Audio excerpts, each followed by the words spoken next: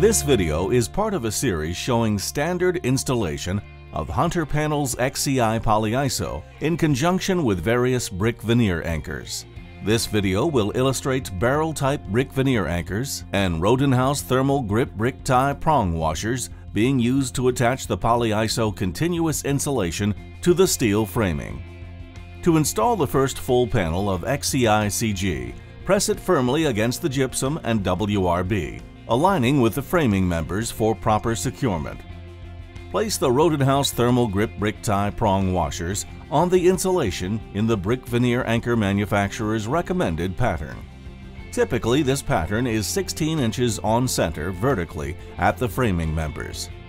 Use the barrel-type anchor to secure the Xci CG to the steel framing, fastening through the insulation and exterior gypsum sheathing. The thermal grip brick tie washers have a two-prong back, so they install into the Polyiso easily. Thermal grip washers are also designed to seal around the holes created by fasteners and require no sealant and create no thermal bridging. They are then anchored with a drill screwing in the anchor. In this example, we used Hickman anchors, which are two-part anchors. Insert the screw into the anchor and use a special drill bit to drive the anchor through the Polyiso into the gypsum and then into the stud. Do not over-torque. Bring in another sheet of Polyiso and repeat the process along the wall. As this process continues up the wall, it is recommended to stagger the insulation seams to minimize potential for thermal intrusion. After the washer and anchors are installed, Xci BarriBond, a liquid-applied detail sealant, may then be applied to the joints between Polyiso boards. Hunter Xci BarriBond is a high-solids silane-terminated polyether STPE-based compound designed for detailing penetrations, sheathing joints, and other critical details in continuous insulation systems.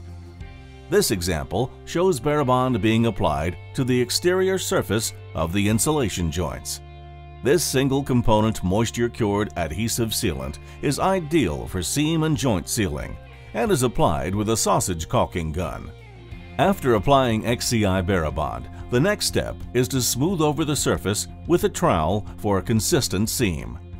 Add more BarriBond liquid if needed, in areas where the stream is not continuous.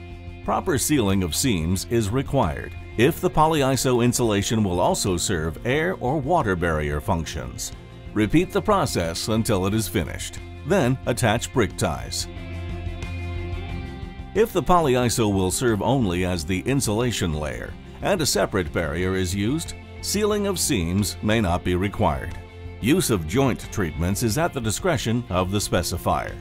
When sealed seams are desired, numerous options are available, including tapes, liquid sealants, and single-component spray foams. Tapes will be applied to the exterior surface of the Polyiso insulation. Single-component spray foams will be installed between boards, and liquid sealants can be installed either between boards or on the exterior surface of the insulation. For more information, please visit hunterpanels.com, installpolyiso.com, or call 888-746-1114.